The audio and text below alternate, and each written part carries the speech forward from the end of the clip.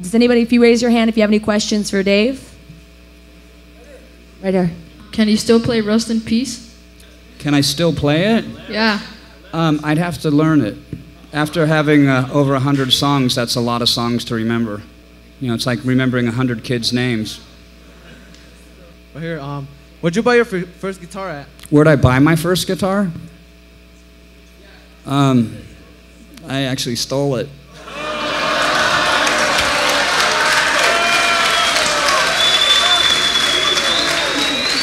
But, listen, this is what I did. I contacted the guy that I stole it from and I said, look, you know what, I was a drug addict and an alcoholic at the time and I needed to do the right thing in order to, you know, get off of drugs and I need to make it right with you. I stole a guitar from you. Now, the guitar I stole from him was a piece of shit. I ended up giving him one of my Jacksons, so he made out, you know.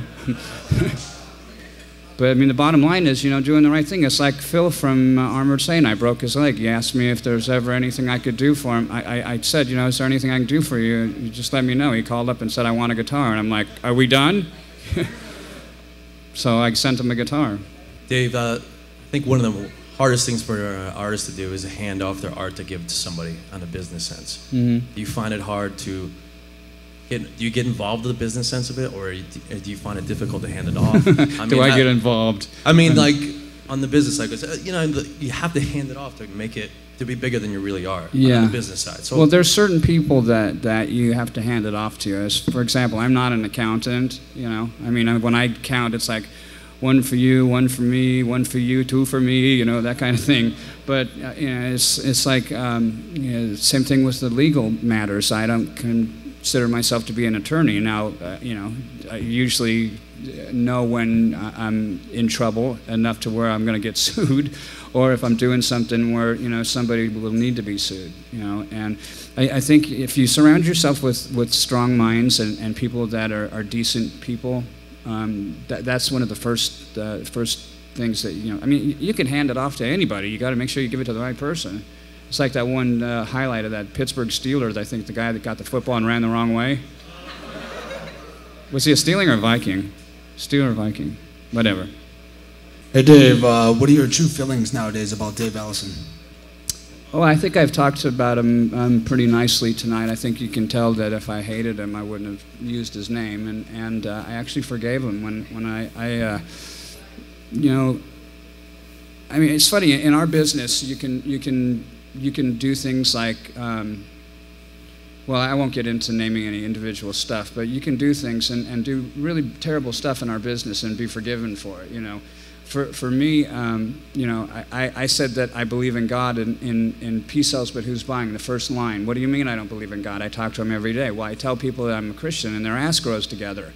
You know, I don't think that's fair. I mean, what I believe in have anything to do with you or my music? Nothing. Well, I got to walk and talk the talk. So when Ellison and I went our separate ways, I had an opportunity to go and talk with him. Now, it was at my doing to go find him in Phoenix and to go and say, hey, I just wanted to tell you I forgive you.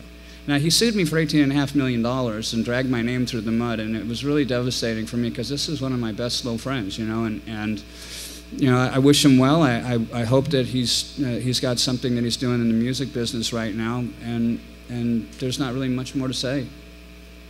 Hi, Dave. I have a question regarding your gear. I remember a while back I saw a video on YouTube you using a Line 6 amp. Right. I want to know how long did you last with Line 6? How long did I last? Yeah. Well, I've got real stay power. Well, the thing with Line 6 was when I went over there, they modeled Marshall amplifiers anyway. So what they had said, I have a friend of mine that had Plexi, an old Marshall Plexi head, and it sounded amazing.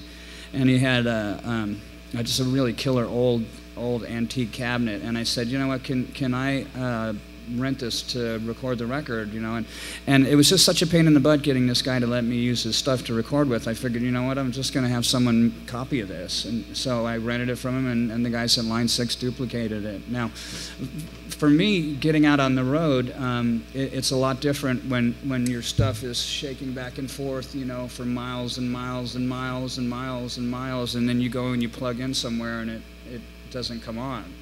You know, so you want to make sure that you've got gear that can be easily replaced out on the road. You also want to make sure you've got something that's going to stand the rigors of being out on tour. You know, the Line 6 amps that I have sound great, but they're really finicky and they don't do well bouncing around the ground. Now, that has nothing to do with Line 6 amps in general, because this was a custom amp that they did for me. I want to ask you all the things I need to stay away from. You know, the evil things, sex, drugs, alcohol, or something else. What's the worst one out of all I got to stay away from? Stay away from? Scariest one. I don't know. It feels like a loaded question. You know, for me, I think the most dangerous thing in the music business was people who will tell you what you want to hear. And, you know, I mean, you know who they are. They're the people that'll come over and steal your drugs and help you look for them, you know. And it's the kind of people that will, you know, they'll ask you to borrow money, and then when you ask them back for it, they'll never... I didn't borrow any money off you. You know, I think the most important thing is you surround yourself with the right people. I mean, as soon as you think you've seen the worst thing, there's something new. This last tour, it's like every time we turned the corner, there was something new. Then you're just like, oh my God, I think I've seen everything, and then you don't. I went into Brazil. We went up into the north part of Brazil, and then we went up to Peru. And in order to get back into Brazil, I had to get an inoculation for yellow fever, because for some reason Brazil and those other countries up there has a problem with yellow fever. Now, I got yellow fever after they gave me that shot, because, you know, when they give you a shot, you get a little bit of the virus, and your body has to build up an antivirus to it. And I got really sick. I was sick for 2 weeks, just dying every day. Now, nobody knew it on stage, because I'm not a whiner when it comes time to getting up on stage. You won't know anything's wrong with me on stage. I mean, I may walk off if something's unsafe for me. But, you know, I think that as far as what's the most dangerous thing in the music business, it's man.